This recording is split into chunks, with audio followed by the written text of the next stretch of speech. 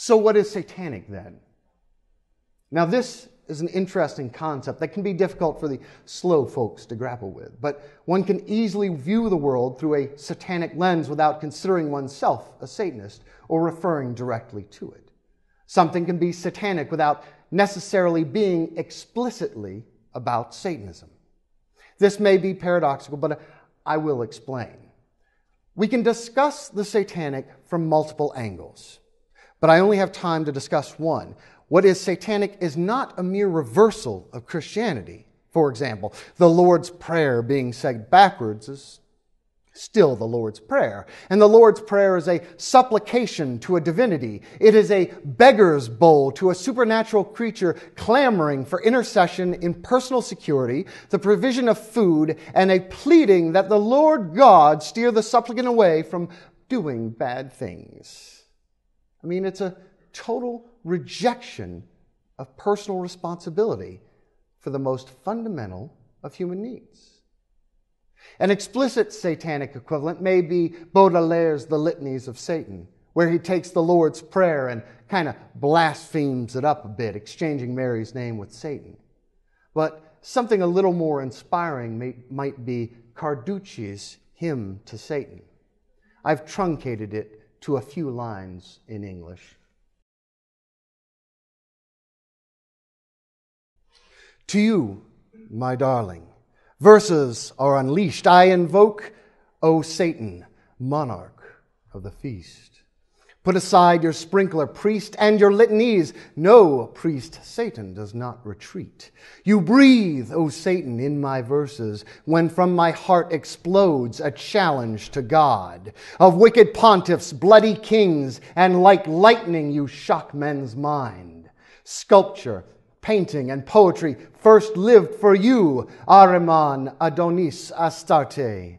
When Venus Adonomi blessed the clear Ionian skies, as Martin Luther threw off his monkish robes, so throw off your shackles, O mind of man, and crowned with flame, shoot lightning and thunder. Matter rise, Satan has won. Hail, O Satan, O rebellion, you avenging force of human reason. All the hallmarks of the satanic worldview are there. Indulgence, the beauty and wonder of the material world, a rejection of the oppressive faiths, a championing of human exceptionalism, and finally, the triumph of reason.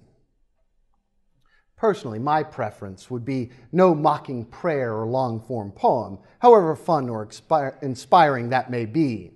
I mean, I like poetry well enough, but if I was in the company of friends and family, a more implicitly satanic equivalent of a prayer would be a simple toast. Here's to cheating, stealing, fighting, and drinking.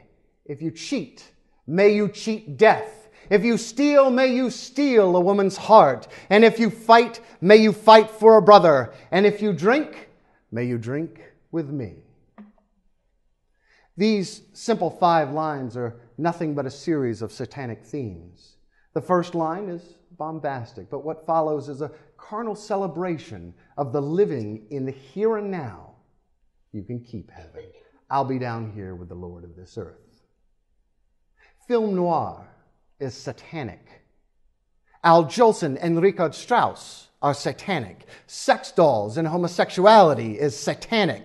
Rejecting the world is a trademark of all the world's major religions. Those who hate life pray for the blessing of it to end. Those who love life toast to its joys. Living for the here and now, reveling in the world as it is, tragic, flawed, beautiful, and indulgent, is satanic. To my wife, with whom I just celebrated my 5th wedding anniversary. To my dear friends, Peter and Peggy, who just celebrated their 30th. Salute, l'chaim, chin chin, skål.